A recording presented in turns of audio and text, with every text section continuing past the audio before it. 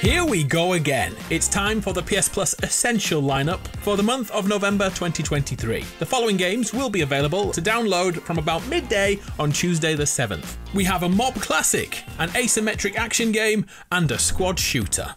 Let's do this! Mafia 2 Definitive Edition kicks off the month, a remastered version of the much-loved 2010 outing, as we walk the streets of Empire Bay in the 1940s and 50s. This open-world gangster fest took the formula of GTA 3 and 4 and applied it to the American mobsters. The story follows Vito, who needs to pay his father's debts to secure a better life, and ends up being pulled into this underworld and soon becomes an enforcer. Missions range from light-hearted driving to balls-to-the-wall gunfights, with a few plot twists to add a little drama too. The story of family, loyalty and betrayal is definitely the highlight of Mafia 2. And there is an element that Mafia 2 does better than GTA 4, cover shooting, which you will need for one mission in particular. A thing to note is that this is a remaster of a 2010 game, which is pretty much just a visual upgrade, as many of the OG issues are still here and it still feels like a PS3 game at times. Random fact, Mafia 2 broke the record for most profanity in a video game, with 397 F-bombs dropped. Will you play Mafia 2 Definitive Edition?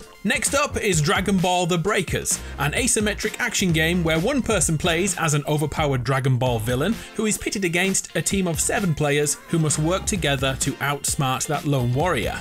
A temporal seam has occurred which summons in one of many heavyweight Dragon Ball characters into this world. We don't have a chance to stand and fight them and instead must achieve multiple smaller goals while staying out of their sight. Once achieved, the group can escape or send the raider back to their own timeline. But surprisingly, a weird gacha mechanic is here which arguably makes some elements here pay to win. At least it was like that when I played about a year ago. As with many asymmetric games, playing with friends is so much better than random lobbies online.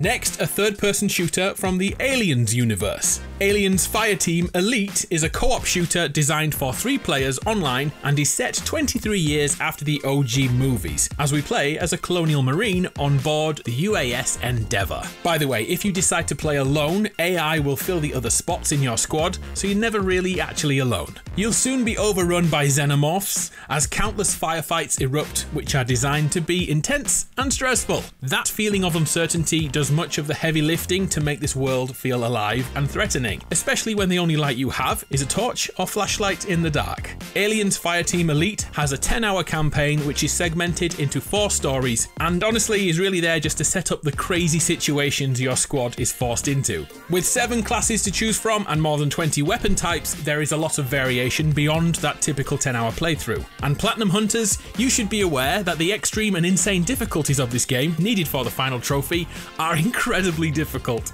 But if you just want some mindless shooting with friends, Aliens Fireteam Elite is perfect. So, what you playing this month? Happy, mad, delighted, sad? Let me know your thoughts in the comments below. I think I'm gonna jump back into Mafia 2. What about you? I'm Adam, you're awesome, it's been a pleasure. I'll see you next time.